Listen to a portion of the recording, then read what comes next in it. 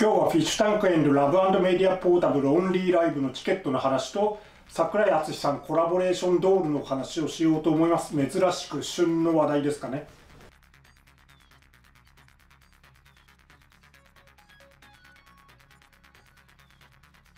まずフィッシュタンクラブ&メディアポータブルオンリーライブのチケットなんですけど、僕は1箇所だけ申し込んでたんですけども、ご用意されておりました。幸いにして嬉しいですけども、ただちょっとここ数日ね、青森県内、青森市周辺ですかね、学級閉鎖だとか運動会や部活動中止とかその辺の話題ばっかりで、なかなかですね、この状況で県外に出歩くっていうのは周りの人に言いにくいような状況っていうか、ちょっと出張で行く人はいるけども、行ったら戻ってきたら何日間かは会社出ないでみたいな感じなので、そういうライブみたいな遊びで県外に行くっていうのはちょっと現状だともうちょっと落ち着いてもらわないと難しいなと思ったと、あと申し込みの送られてきた長いメール確認したんですけど、これまでコロナ禍になってからのチケットを取ってライブ行った方はもうすでに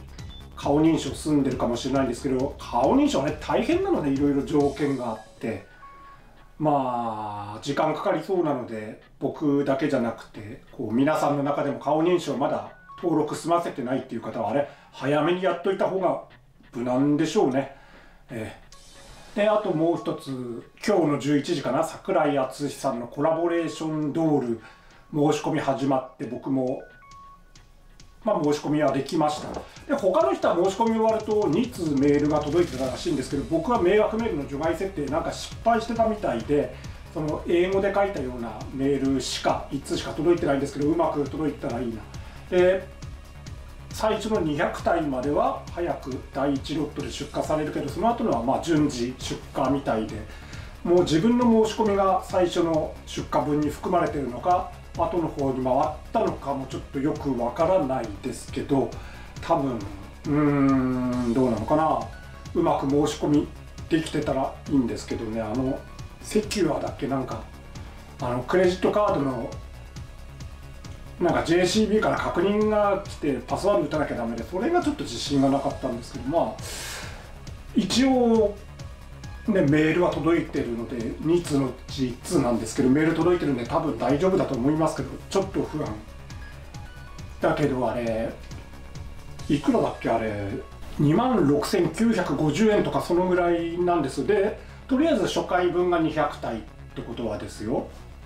27,000円だとして200体だとして、ビジネス規模として540万の仕事なわけでしょ。それはもちろんお人形の原材料費もデザイン代とか箱の費用とかもろもろ入れて540万ってね、それが全額櫻井さんに渡ったとしてもそう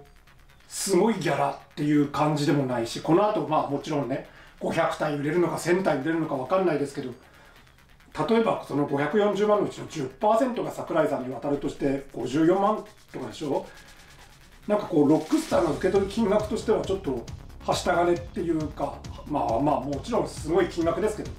でも櫻井さんにはそういうお金の面ではゴージャスに過ごしてほしいなっていう思いもあるので、それを思えば櫻井さんがほとんどボランティアっていうかね、ファンの方が喜んでくれるのはどうぞグッズにしてくださいみたいな感じでやってるようなことのように思えて、だからもう実質無料ですよ。あんな、27,000円ぐらいっていうのはね、僕の収入とかお小遣いから考えたらめちゃめちゃ高額ですけども、でも櫻井さんが受け取る額としたら本当に微々たる額のお小遣いしか出してあげられなくてすいませんみたいな感じもあるので、実質無料だから、まだ申し込んでない人絶対買った方がいいと思いますよ。すごい写真で見ただけだけどクオリティ高いし、今申し込まなかったら絶対後悔すると思うんですよ。